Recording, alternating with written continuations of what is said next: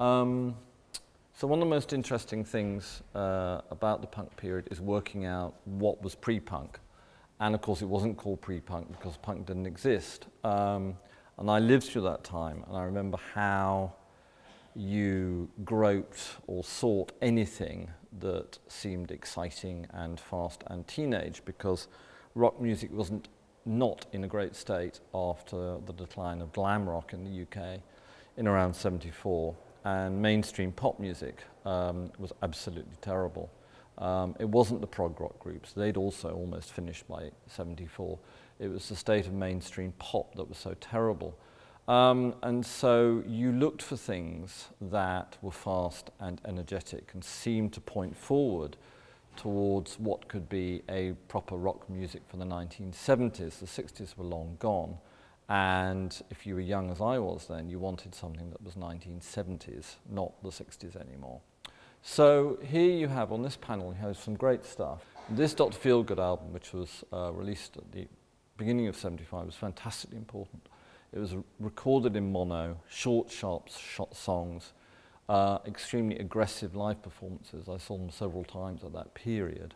And they, in many ways, were direct precursors of punk, and they harked back to the directness of 60s R&B in the UK, like the Rolling Stones or the Yardbirds, all those kind of groups. So they were fantastically important, Dr. Feelgood. They wrote songs about the city. They didn't write songs about the country or oatmeal or whatever. It was all hard city stuff. And in their wake came groups like the 101ers, Joe Strummer's first group, again much more urban. The 101ers came out of the squatting scene, which was very prevalent in London at that time.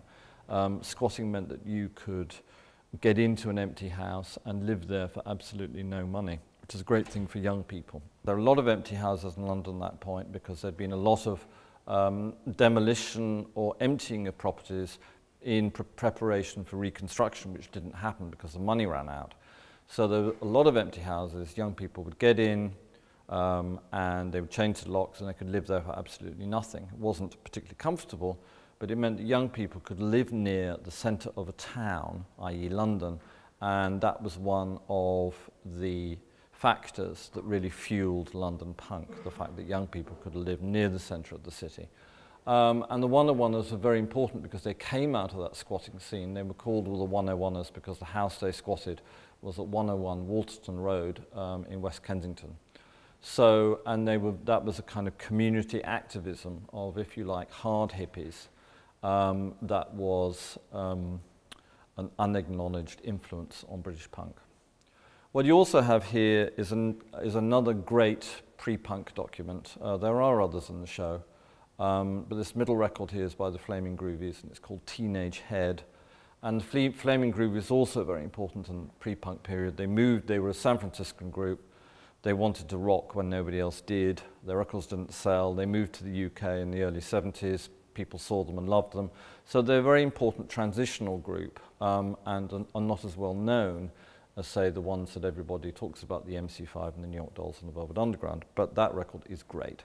And it's all about teenage problems, which of course is very important to the kind of rock music we are describing. There you have the 101ers album that was released later. They only released a single during their lifetime. Down here you've got Suicide, who were another group that formed in the early '70s. Were even further out than either New York or London punk because they used purely synthesized instruments. And really they were the precursors of the future beyond punk, which is now called post-punk, but again wasn't called post-punk at the time.